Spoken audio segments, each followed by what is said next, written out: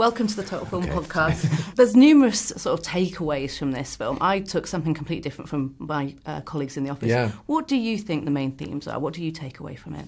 I think it's about love. I think it's a love story, and I think it's about the courage to love. That's what it's about. It's about letting, for me, it's about letting love into your life, even if you think that safety is the right place for you to be. Sometimes you've got to take the risk to love. Yeah, I second that. I think it's a love story, and that's what drew me to wanting to do it in the first place. I think it's one that spans both a romantic context and a familial context as well. This film is so beautiful, and you've obviously played real people or people who are based on real people in the past. But what's it like to play somebody that is so closely based on the writer-director's mum?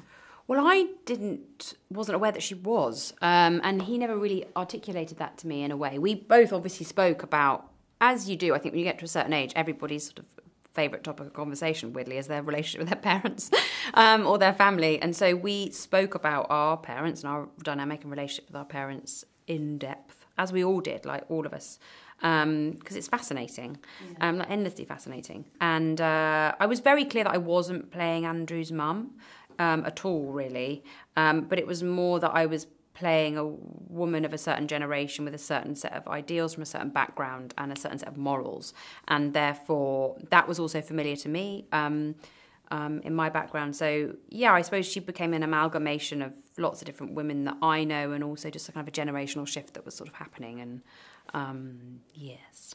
You obviously filmed this in the house that was Andrew's childhood home. Yes. What was that experience like? And also the fact that he'd written it very sort of autobiographically. Yeah, it was an extraordinary experience, actually, because almost like playing a real life person. When you play a real life person, you feel a sort of sense of responsibility. And I suppose it's just to say, it was just very tangible that you go, this is, when he was talking about this stuff, this is what he was literally imagining. He says, of course, when I was writing it, I was imagining my childhood home.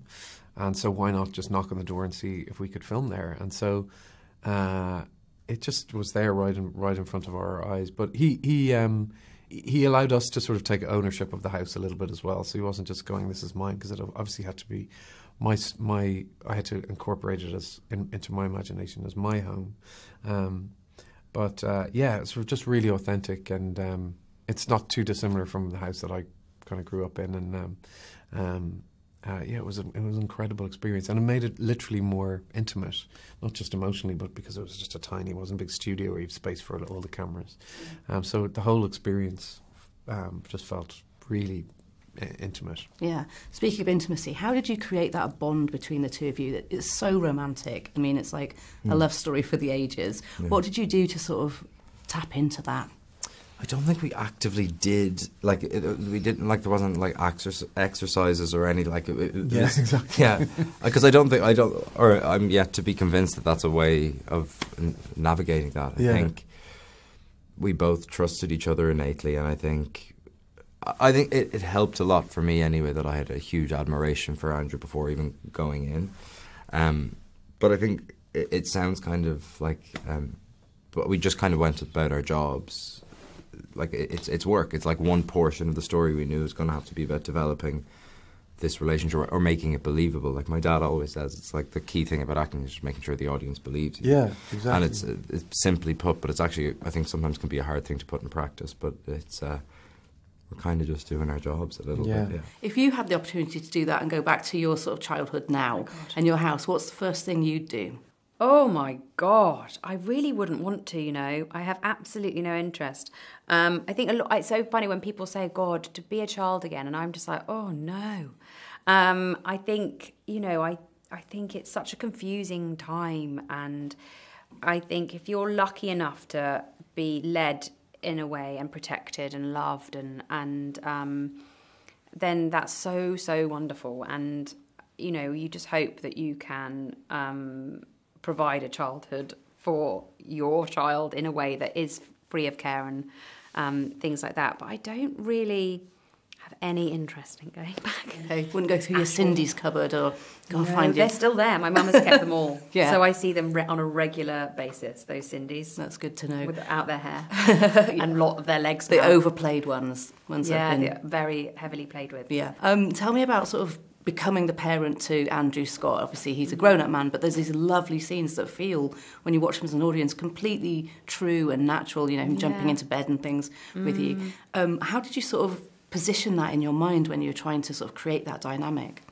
Yeah, I mean, I think acting a lot of the time is about, you know, a lot of things, you know, people do whole films against a green screen, you know what I mean, where there's nothing there. So much of it is an imaginative process where you have to convince yourself to be in like some suspended reality or believe something's happening that's not happening. And to be fair, though, I think Andrew basically did all the work. You know, he did so much with his physicality and the way he was behaving around us, and that made it so easy for us. Jamie and myself are both parents, and so I think there was a shorthand there for us, which was lucky.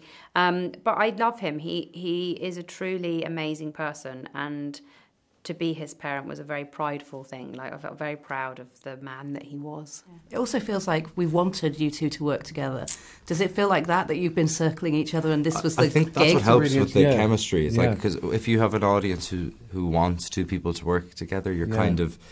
That builds chemistry. That builds chemistry because there's an anticipation for it, which I think helps. Yeah, I think sometimes chemistry is built in the audience and by the scenario that you're in. There's so many different things that, or maybe an interest in seeing two different energies, you know, act together. And I think that's there as well. So that there's an anticipation there, as well as our enjoyment of acting together and our desire to work together. And then you have the character situation, and then you have the beautiful script. So that's what builds this thing that people go, oh God, I recognise this, or this is making me feel, you know, feel the chemistry. Yeah.